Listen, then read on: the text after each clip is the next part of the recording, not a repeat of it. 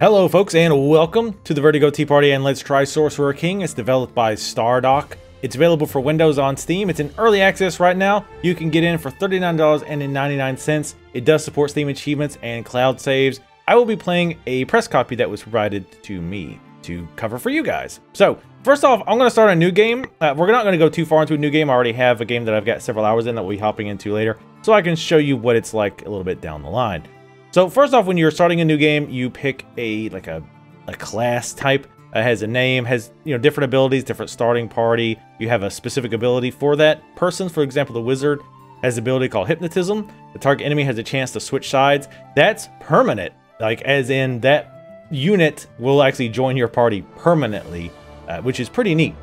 I've used that to good effect. That's the campaign that I played. Just for grins, we're going to start with a guardian here. Looks like she starts with Earthly Familiar, can summon Earthly Guardians onto the map. Starting party looks like a ranger, Croft, a dwarf guy, and a spider named Bill. There's definitely a lot of tongue-in-cheek humor in this game in various texts, which I find pretty amusing. Now, the spellbook thing I don't quite understand. If you hover over it, it says Enchantment Spellbook increases the frequency that buffs and healing spells are available to research. I understand that, but I don't get why there's 3 of them. Like maybe however many books there are indicates how much more likely that is. So with these 4 books, summoning spells are even more likely. Anyway, go ahead and say next. Here you can kind of decide the parameters for your new world. What's kind of odd is, like, for example, I have Oasis selected, but I can't change the size of Oasis. I don't know if that's something maybe coming down the map or coming down the line, because I know you can pick a different type of map and say, oh, I want a revive map, and that's tiny, but you can't change the size, which is odd. You can also change, I guess, how quickly magic comes in. And also the difficulty will be doing normal. So we'll say next, and it'll create the world, which is of course randomly generated. Now this is a 4X game. We're going to skip this here. 4X, and if you're not familiar, it's a lot like Civilization, Beyond Earth, those type of things where you build cities, you build armies, you gather resources, you learn new technology, and you try to conquer your enemies, whether it be through military might or some other means. Even though, as far as I can tell, I think there's only really military in this game. So we're just going to go with the default name. So let's cover just the general interface and the basic outlines of things that will look familiar to you if you like the 4X type of genre. So you start off with a city already built, in this case Ithaca.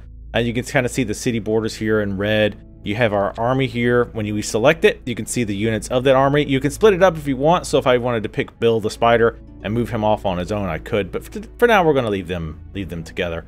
If we double click our city, you'll see again a very familiar screen if you are familiar with the 4X genre of games. And I'm going to try to explain this too. If you're not familiar with those types of games, I will try to kind of explain how that works. So we have food, production, essence, and thralls. Food is how much food that you produce. Production is basically, think of it as work units. Doing anything like building a building or training units like archers or pikemen all use production as kind of a universal resource. The more production you have, the faster you create those things. Again, whether it's units or additions to the city like barracks, walls, blacksmith, stuff like that. Essence indicates how many enchantments you can put on the city. In other words, how many buffs you can put on the city.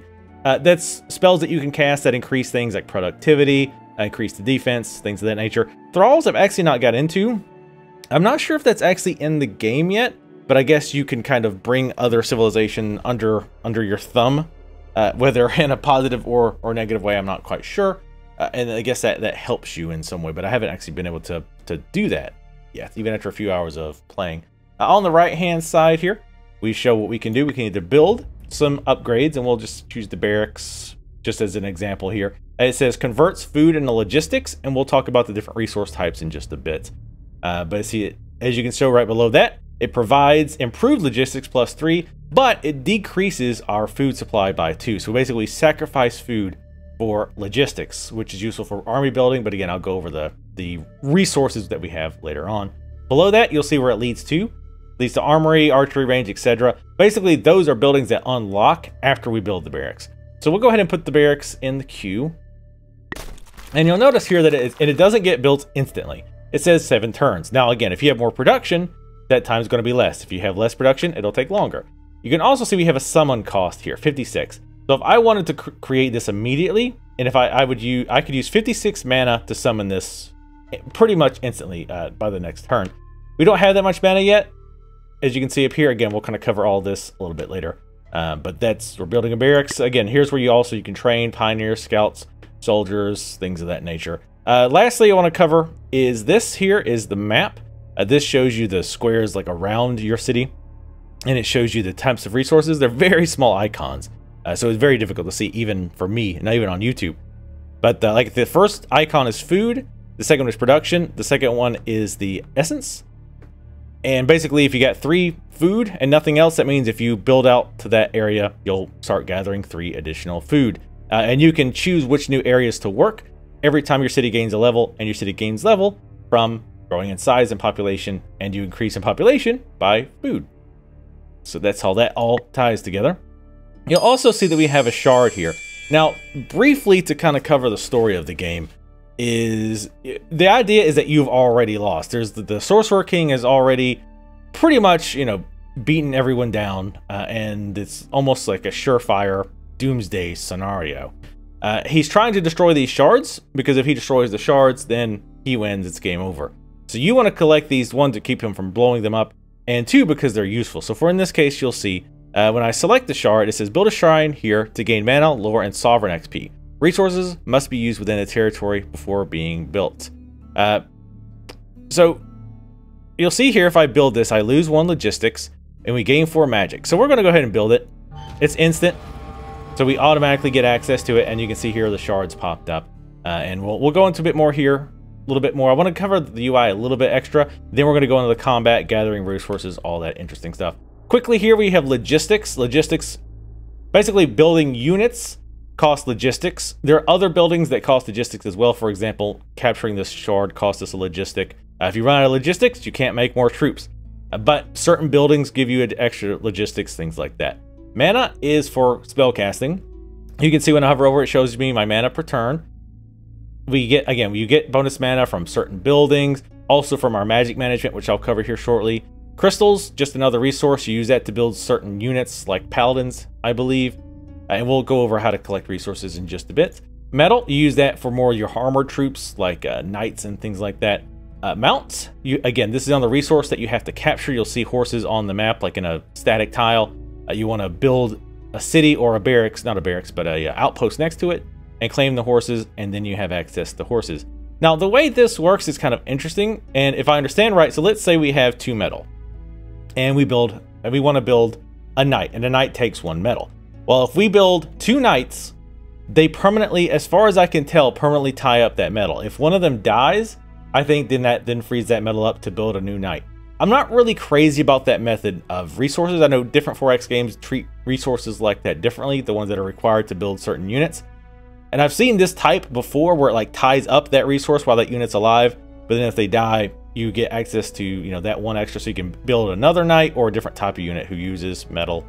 And I'm pretty sure that's how that works. I haven't tested it thoroughly.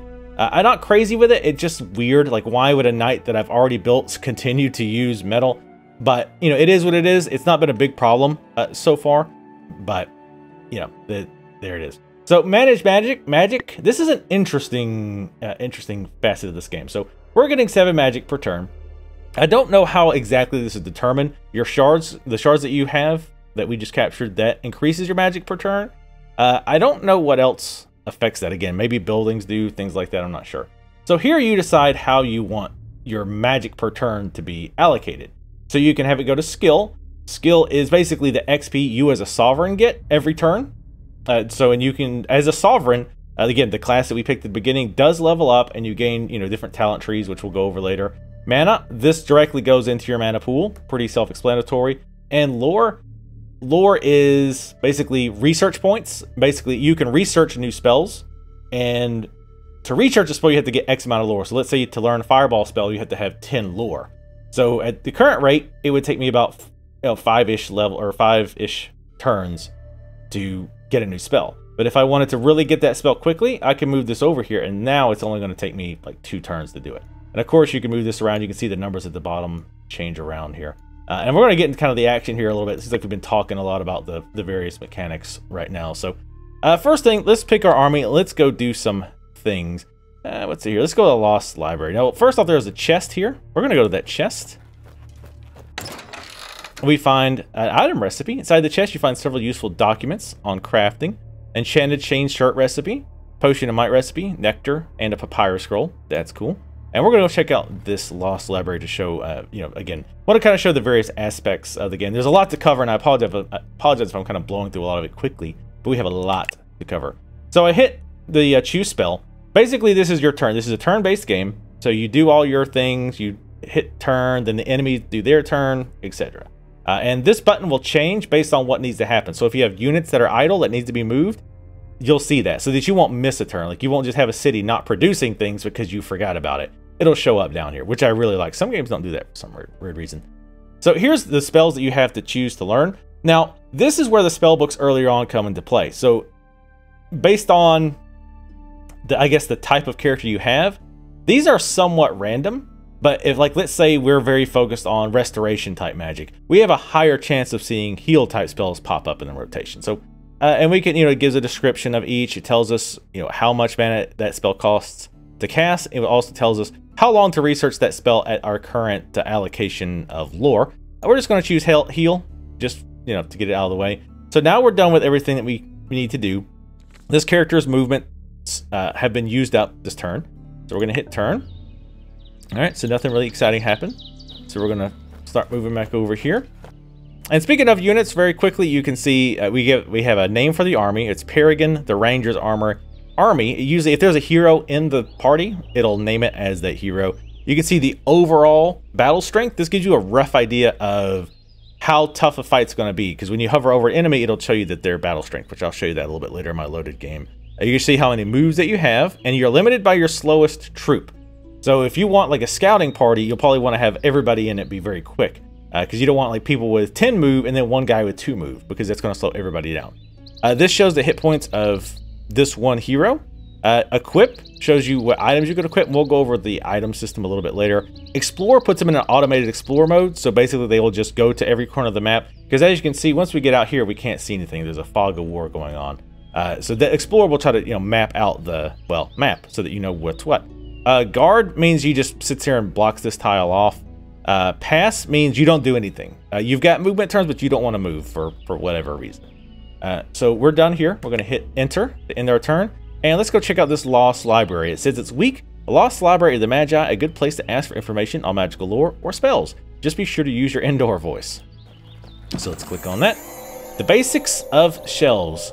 Another of the oddly plentiful lost libraries of the Magi appears before you, and you eagerly climb the steps, interested in several scrolls. Inside you find a scene of frozen chaos, a distressed-looking librarian sitting amongst a pile of unsorted scrolls. He explains that he is a terrible, terrible librarian, and that he never wanted to be one, but his parents made him. I wanted to be a bard, he explains, but they were worried about the lifestyle of all the mead. So now he's a librarian, in a way over his head. Everything is miscategorized and mislabeled, and also just thrown in one big heap. So you'll run into a lot of events like this, where you've got the decisions that you can make. Sometimes it'll result in fights, and usually if you choose like the more obvious, direct intervention type things, you'll get rewarded for it. Otherwise, like if your army's really weak, you might want to just skip it entirely. Let's see, we grab any old scroll and leave, sort through everything for him, and teach him how to file. Now, obviously, probably the best thing would be to teach him how to file in the long run. However, this is going to cost time, but let's go ahead and do that. Teach him how to file. You sit down with him and teach the basics of alphabet. Wow, I can't say that word right now. And how shells work. It's slow going, and you have to do a lot for him, but he eventually gets the hang of it. In the process, you learn a lot about libraries and a little bit about love. Wow. So we lost Doomsday counter, which we'll talk about that right after this, actually. We gained 50 lore, which again, we use that to research spells, and we gained 1 fame. I'm not quite sure what fame is for just yet. And that lore helped us to learn heal. Nice. So we had to pick our new spell. We'll just pick Stone Skin. I was picking them at random now. Wow, we actually got so much lore, we'll actually automatically learn Stone Skin. And I will just pick one that's really far off, just because, like I say, we're going to kind of try to blow through this. So, let's see. Oh, the Doomsday counter. Let's talk about the Doomsday counter. As I mentioned, this is kind of a everybody's screwed type scenario. The Doomsday counter is slowly counting down, and when the Doomsday counter ends, game over. It doesn't matter if you're doing really, really well. You've lost. The Sorcerer King's progress. Basically, it says progress toward casting the spell of Dominion. So if he casts this Dominion spell, everybody dies or loses or whatnot, you included.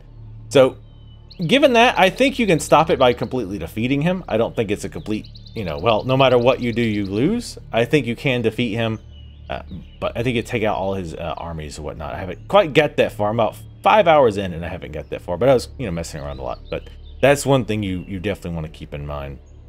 So gathering resources, actually, you know what? I think that's enough for this kind of intro map. So what I want to do now, and just here's a quick look at the options here. Some pretty standard options, a lot of different music or audio volume options, which might sound weird, but that's something I really like. Yes, we're just going to abandon that. We're going to load. Vertigo Tea Party is the best. And we'll take a look at the city that this is actually not as far as I'm in. I actually saved it here on purpose and then kept playing for several hours to get a bit further. So also too, you can see as we scroll out, it actually switches to a cloth map, which I really like, with icons that show different things such as resources, your cities, your various troops, etc., which I really like that aesthetic. But so see here we have two towns. We have Teton, and then we have Splitsville. Now, one thing I don't like, one of my negatives about this game, is most of the time with 4X games, you can build pretty much wherever you want, right? You can build your city wherever you want. This game is very, very, very specific in where you can build. What I'm trying to do right now is find somewhere else I can actually build, and I don't see any. You can only build a city where there's food. There has to be at least one food on that square. And it will show you on the square, but if you're looking, you'll notice that there aren't really any squares that are showing food. And the reason is because there aren't really any squares around that you can build a city on. Because at first I was looking for the option to show it, and I kept trying to build cities like all over the place and just could not do it. And finally I found this place way over here that finally had food. So I don't really like that aspect. I don't like the aspect of being that limited on where you can build your cities at. Not a big fan. So the question is, again, especially if you've played other 4X games, is, well, how do you gather resources then, right? Because typically what you do when you want resources, for example, we have a crystal mine here. To build this, to get the mines, I built this city. Not on rock and roll, but mostly just terra firma. And once you expand your city, or well, as long as this is within range of your city borders, which again you can see with the little red marks there, you can claim it. So I just click on it, and then you say build mine, and you start harvesting it. It does cost, you know, tactics points, or what are they called? Logistics points, but we get +3 crystal access, which we need for advanced units like paladins. So to gather other resources, because a lot of resources are not near places where you can build a city, you instead have to build these outposts. Outposts increase your zone of control and attack nearby enemies. I think it's just a range attack, so if any enemies gets within range, it just starts shooting arrows at them. But the big thing is that it allows you to grab these things. So we have a clay quarry here, a metal quarry here, and of course the shard shrine. And we want to get as many shards as possible for multiple reasons. A lot of magic ties into shards, so spells, for example, that you cast or abilities that your heroes can do. The effectiveness will increase based on however many shards you have access to. Also, this does somehow tie into the overarching idea of the Sorcerer King taking over. And you can see my Doomsday counters a bit further. Now, I am on easy, so it's been you know, kind of blowing through it pretty quickly here. So, all that out of the way, let's show the combat. We're gonna pick an army. You can see we have a lot of army units here. You can also level your hero up as well. I'll show you that stuff in a little bit. I'm trying to find an enemy. Okay, I kind of remember this. So let's see, idle cities. We're just gonna build something random. Finish our turn. One thing I would really like to see, if on the off chance the developers are actually watching, and I know this is obviously early access, blah blah blah, but as you expand your city out onto squares, I would like to see there be some kind of visual indicator here on the map that those squares are being worked. Like if you could actually see people farming and chopping down trees and whatnot, that would be really, really awesome. Just throwing that out there. So let's go ahead and pick our army. Let's go over here to the mysterious cave, even though it looks like a village. City leveled up. So this is a good example to show you, like, now I can pick where I want to, like, what square I want to work. And there's no... Well, no, I guess that doesn't make sense. Never mind, forget I was going to say it. So I want this. I want to get as much production as possible. So I'm going to grab this foresty type area. So done. We also have an idle city over here. Again, just build something random. Oh, that was one of my traveler guys, I guess? I don't know. So let's go. Oh, a shard's nearly destroyed. So again, way up here, it looks like he's attacking, the Sorcerer King's attacking a shard, and I don't really have time to get over there to stop him. So we're just going to keep exploring around here. Let's see. So, not going to read all this, but basically large crowds gathered around this guy. They're trying to kill him. So we're going to charge then and rescue him. And I think, yeah, okay, good. This is going to show us a battle. Now, again, keep in mind, first of all, this is on easy. Secondly, this army I have is pretty nasty, and these guys are not all that nasty. So, you have your order of units here. I'm actually kind of, it's kind of hard to tell how this works, because this is the unit that we're starting with. This is the guy who has the highest initiative, which is our hero, Tandis. But he's like right here, 4th down. So I don't get why he wouldn't be here. Like whoever your current person is, I don't quite see why they're not at the top or at the bottom. That doesn't make a whole lot of sense to me. Anyway, so you can see the squares that we can move. They're all in yellow here. Of course, we want to get as close as possible. So we're going to run him over here. And you can run through allied units, which is really nice. Now, we're out of melee range. We can't move again, which is a bit unfortunate, because I kind of would like to say, well, I substitute my attack for a second move, but you can't, so it is what it is. Now, you have different abilities here. He can smite to do extra damage. He does a sweep, which does damage to all enemies within an 8-tile radius, which is actually really nasty. And these abilities do work on cooldowns, not mana. Inspire. All friendly units on the battlefield get 15 to dodge effect last 5 turns. You also have parchments and potions and stuff that you can find and make, which we will cover in a little bit. But for now, we're going to actually do Inspire. I want to give everybody a plus dodge, which is pretty darn nice. It lasts for 5 turns, and most combat doesn't even last that long. At least, well, on easy, it doesn't. I like buffs that do that. I hate when you play games like this and you get cool buffs. It's like last 1 round. It kind of makes me not want to ever bother with that buff. But see, now we have a paladin, and paladins, of course, as you know, ride dragons. So he's going to run over here. Now, you do have to watch out for these obstacles, because those do get in the way. Now, this guy's close enough, so we're just going to right-click to attack. He does 15 damage. This guy's going to waft around here. Now, you'll notice this when I attack. Both of them attack. So I don't know if they're both actually attacking, because it only said 10 damage, which was actually less than he did before. So I don't quite understand how that works. But at any rate, so we're going to move these guys up. And they're definitely too far away, and they don't have any special abilities, so they're just going to pass. Sentinel, going to move up. It's very interesting to play this game after just coming off of Banner Saga, with how incredibly frustrated I got with that game. You can actually attack stuff at diagonal, which is, you know, super nice. You can also walk through your own troops, things like that. So, you know, you might argue that it's dumbed down or simplified combat, which I'm okay with, given it's a 4X game. Also, if you want to just auto-resolve combat when you start, you have that option. If you don't want to have to do these battles, you can do auto-resolve. So the Warlock has spells, so he obviously doesn't need to get in range. So we're going to do an Arcane Arrow. And as far as I can tell, any kind of ranged attack, or most types of ranged attacks like arrows, seem to be the entire screen. So you can have archers way back here shooting people way in the back, which is really, really nice. We're going to move our pikemen up.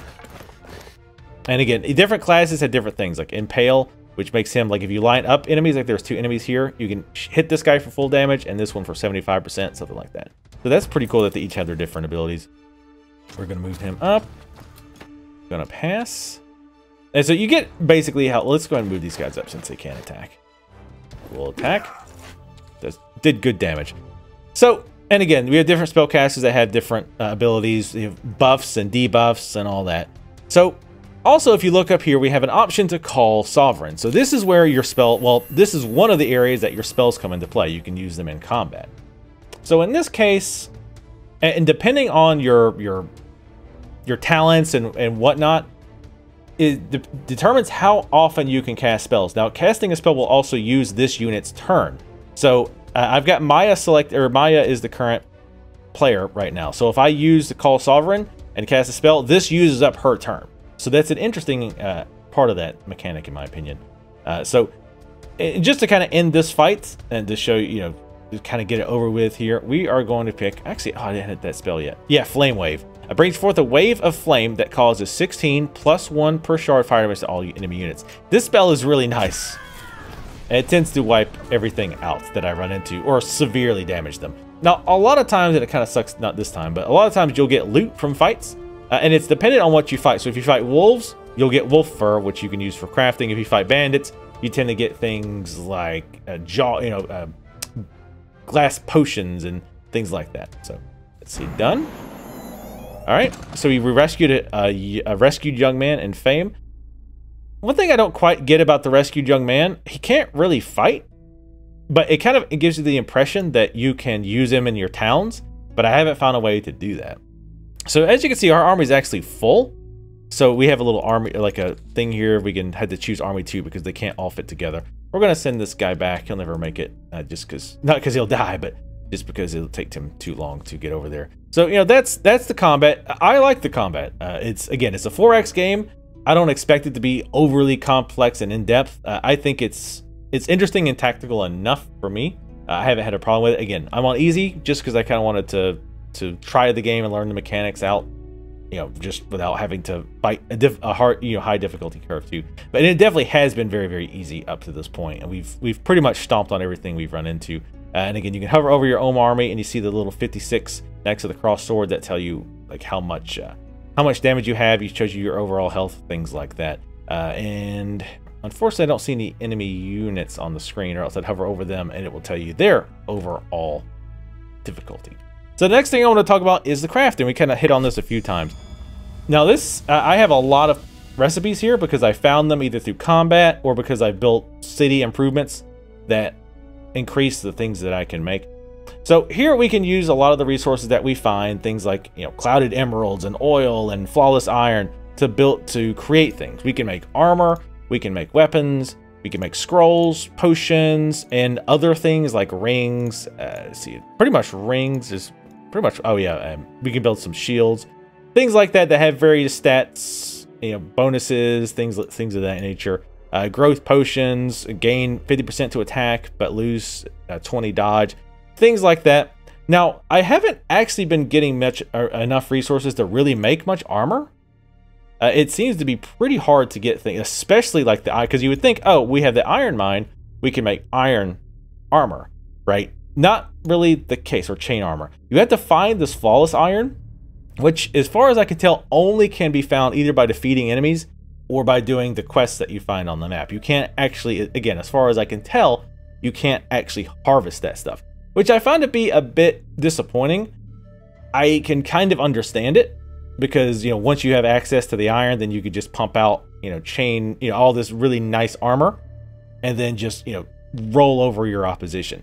I would rather have found another way to balance that out though, because being able to only very rarely make armor is kind of a bummer, and it just doesn't make much sense. I've got iron mines, but yet I can't make like chain boots.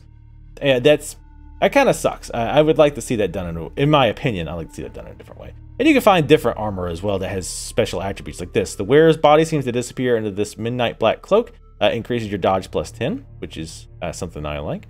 But yeah, I really like this aspect of the game though. I really like if you're familiar with Stardock, with like Galactic civilization where you can customize your ships and stuff. I really don't get in with that because I don't have the patience to learn how to customize. However, I do like being able to build or find and create chain boots and weapons and outfitting the individual units just to make them tougher. Now here's another thing before we leave off on the crafting and optimization is when a unit dies, you lose that armor.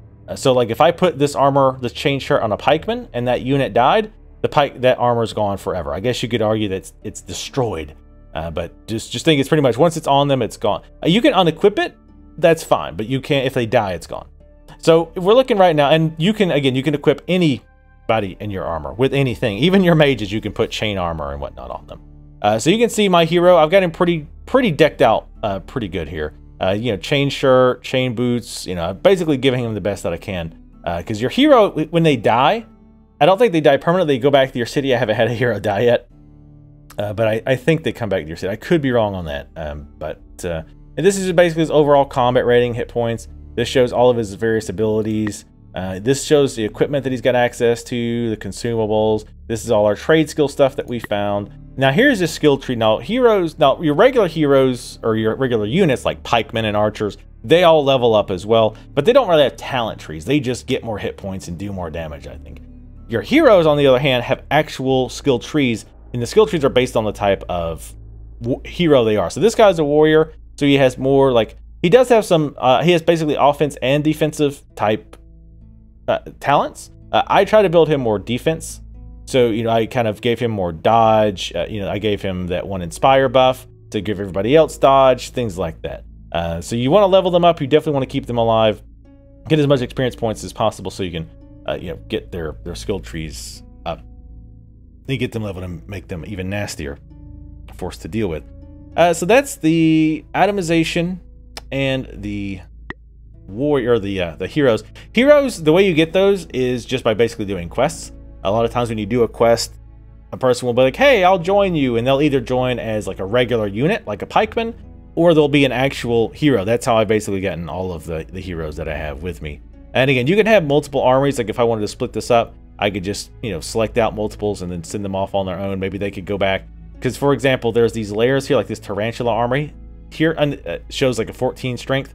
I could just break off some of my units and go take these guys out. They're not a real threat though, so it's not really a big deal to leave them there. You can't build your cities and your barracks or your outposts too close to them. So if there's like a resource right here, you definitely want to take it out. Honestly, I just didn't even see that until later on. So if I wanted to send a small detachment out there to take them out, just to clear them out, you can do that.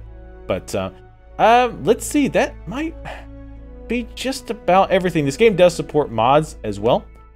Let's see. I'm just trying to think if there's anything else. It feels like there's so much more. Oh, kind of quickly to finish up here, we're going to go over the various UI elements because, again, if you're in the 4X games, you know that a lot of these types of games, it's important to have as much of this information available to you as possible as far as what your cities are doing, how well they're doing on resources, things of that nature. So under the world report, we have 4 of the 10 shards controlled. Some of them are probably destroyed, I think, or about to be destroyed. Doomsday counter, we're about 1/5 of the way through the Doomsday counter, which I'm assuming is probably going slower too because I'm on easy difficulty. Remnant faction allegiance, this is the other factions. I can't figure out how to attack them. Like I try to attack one other city and it wouldn't quite let me, so I don't really know how that works. Shows our cities, we can hover over it, shows their production, shows how close they are to leveling up. We also can see the enemy strongholds. Now these, I have been able to take one of those out. And I presume that if you take out all the enemy strongholds, then, you win the game.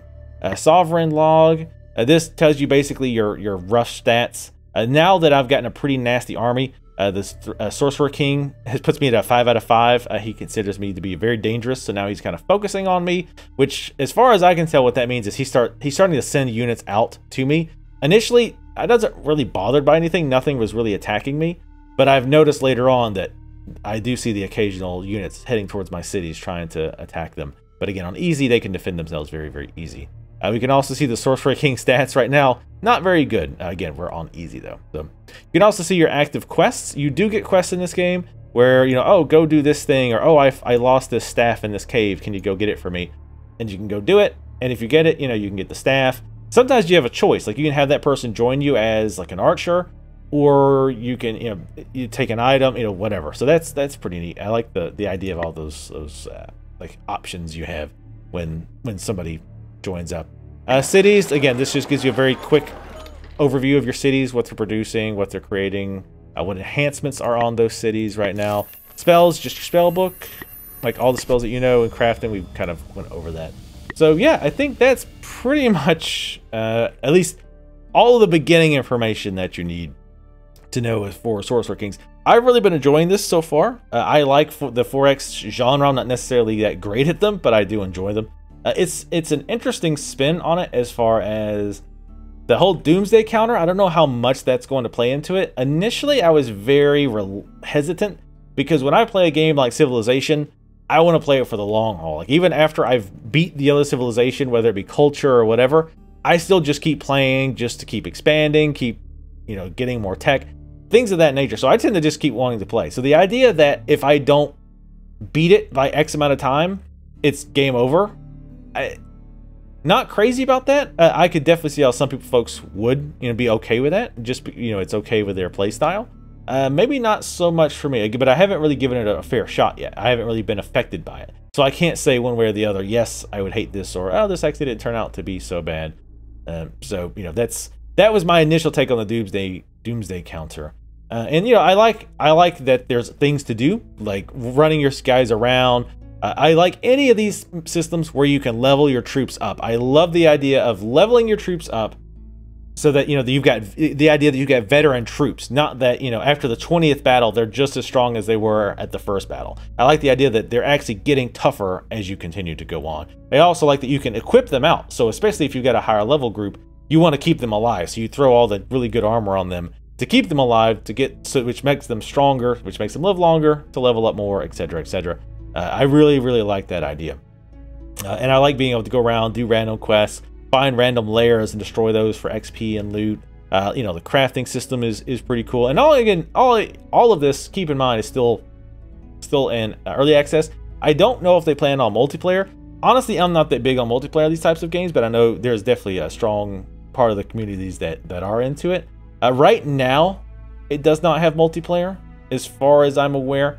I don't know what the plans are as far as multiplayer, but I guess you can always check out their early access page on Steam. I'll have links to all the relevant information in the description below the video. So anyway, I think I've rambled on long enough about Sorcerer King by Stardock. Hopefully you guys have enjoyed this video. Hopefully it's been informative for you. Make sure to leave comments in the comment section below. Let me know what you thought of this video. Let me know what you think of this game.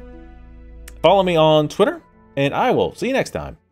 Step back though. We are getting this worked up about a mobile game. I do hate you though. I want to be 100% clear with a moment of seriousness. I hate your guts.